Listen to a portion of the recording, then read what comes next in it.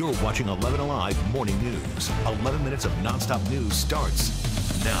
Happening today, former President Donald Trump will be in Atlanta to raise some money. 11 Alive's Ariana Manise joining us live with more. Ariana, today, more proof Georgia's key in the 2024 race. What's ahead for the day? That's right. Good morning. I'm live at Hartsfield-Jackson International Airport, where former President Donald Trump will land here ahead of his fundraising luncheon. There is a lot riding on this trip here to Georgia, as he's expecting and hoping to cash in big from top donors here within the state. Now, this fundraising luncheon will be hosted by former Georgia Senators David Perdue and Kelly Loeffler. Now, we spoke to a Republican political analyst who says that these fundraising events are critical as both Republican and Democrats are racing to bring in as much cash as possible as they campaign for the White House. Trump's event in Atlanta follows a recent $50 million fundraising event in Florida. And for Democrats, 2 weeks ago, we saw Democrats, they hosted an event for President Biden where he raised $25 million. Analysts predict much of the money will be spent on getting people out to vote in battleground states. Now, ahead of this event, we saw a social media post advertising this event, and just for a ticket, $6,600 per couple, and for a photo op with the former President Trump, it'll set you back $25,000. Reporting live from Hartsfield-Jackson, I'm Ariana Manise for 11 Alive. Back to you. Ariana, thank you. Keeping you in the loop with all things happening today in Riverdale. There's going to be a special meeting in Riverdale with the mayor and the city council talking about merging the fire and emergency services with the county. 11 Alive's Christy Diaz joining us from City Hall with the preview of that meeting. Christy. Good morning, Aisha. And that meeting will take place right here at City Hall on Church Street. I just walked over and they have the public notice about that meeting posted right by the front door. Tonight's meeting would make day 3 of discussions about consolidating the fire and emergency services between Riverdale City and Clayton County. Now, last night's meeting with the Clayton County Board of Commissioners answered a lot of people's questions, like, no, consolidation would not impact EMS response times negatively, and yes, all firefighters in good standing would still have a job and be hired by the county. But the city of Riverdale is the one initiating this possible consolidation, so the mayor and the council are opening up an opportunity to answer more questions tonight, and the public, of course, is invited to attend. It is only a discussion, no vote scheduled tonight. The meeting begins at 5:30, again, right here at the City Hall on Church Street in Riverdale. Reporting live, I'm Christy Diaz, 11 Alive News. Christy, thank you. And that was a look at your top headlines. Chesley, pretty warm start to our morning.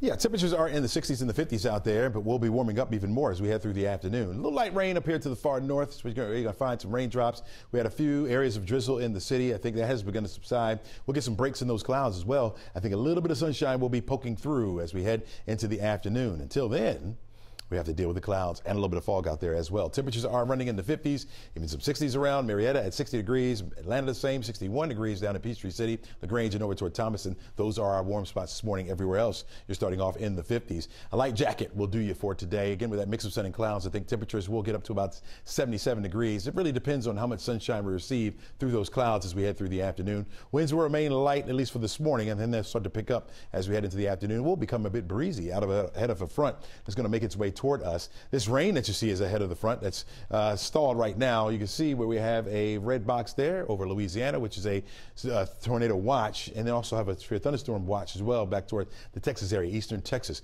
All that making its way toward us, where we could see some severe weather later on tonight. The rain won't arrive here until after 6 or 7 o'clock. Those thunderstorms will be with us through the overnight going into Thursday morning. So something I would watch out for and make sure that we're weather aware and ready for any storms that happen to hit our area.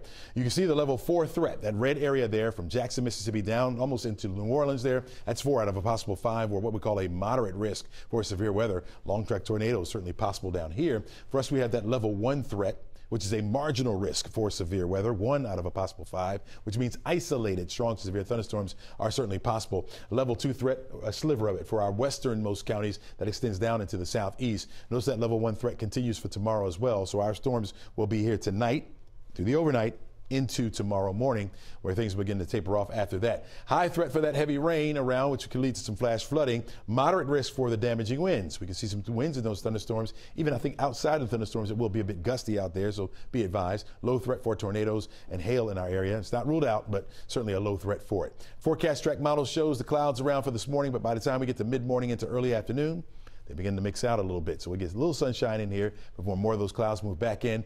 After 6, 7 o'clock is when that heavy rain starts to push in. We'll move through our area late tonight, going into tomorrow morning. Again, a few thunderstorms around these heavy showers that will push in. Becomes a little bit more scattered once we get to Thursday. And guess what? We're going to hold on to the scattered precipitation all day long for Thursday. It won't be until Friday that the drier air begins to work in. We'll get the sunshine back in.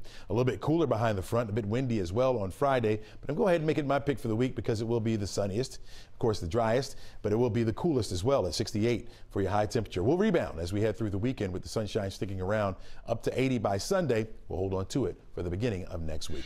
I am Liza Lucas, and for the first time, the Environmental Protection Agency will impose national limits on forever chemicals in drinking water. And Georgia is going to get millions of dollars as a result. Now, the substances known as PFAS are nicknamed forever chemicals because they barely degrade and are nearly impossible to destroy, meaning that they can linger permanently in air, water, and soil. The EPA's new standards will require utilities to reduce certain forever chemicals to the lowest levels they can be reliably measured. And officials say this will reduce exposure for 100 million people and help prevent thousands of illnesses, including certain types of cancers. Now, advocates praise the move, but utility groups warn the new standards could cost tens of billions, and smaller communities may be impacted with fewer resources. Now, legal challenges may follow, and as of today, public water systems that do not monitor these forever chemicals, they have 3 years to start doing so. The Biden administration announcing $1 billion to help states through that process. Georgia will get $25 million. Aisha. Thank you, Liza. Staying on top of several other top headlines for you right now, a man is in critical condition after being shot several times outside Appliances for Less in Buckhead. That suspect took off from the scene and was spotted in Clayton County. He led police on a chase ending along Jonesboro Road near Constitution Road. And Georgia State Patrol tells us as troopers and Atlanta police approached that suspect's wrecked vehicle, he shot himself. His identity has not been released, but we do know he was 28 years old and the GBI is now investigating.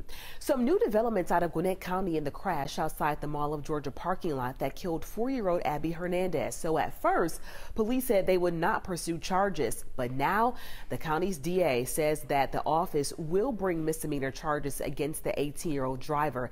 It is still not clear which charges will be filed and what evidence led up to this new decision. Staying in Gwinnett County now, police need your help identifying this man. He is wanted for this road rage shooting back on March 18th. Look at this. He is laying out in the middle of the road. Investigators say that man in these photos fired at another driver several times, and thankfully no one was hurt.